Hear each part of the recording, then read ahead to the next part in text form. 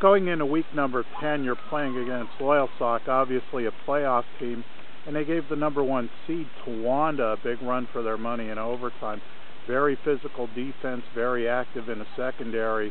So a couple injuries, but a 2-game winning streak on the line. How do you size this game up against the Loyalsock Lancers? They're definitely one of the better teams that we'll be playing all year, and we want to try to send our seniors out on a positive note. Our kids know that it's going to be a difficult task going out there. They have a home playoff berth possibly on the line, so we're going to have our hands full, but we hopefully can go up there and play well.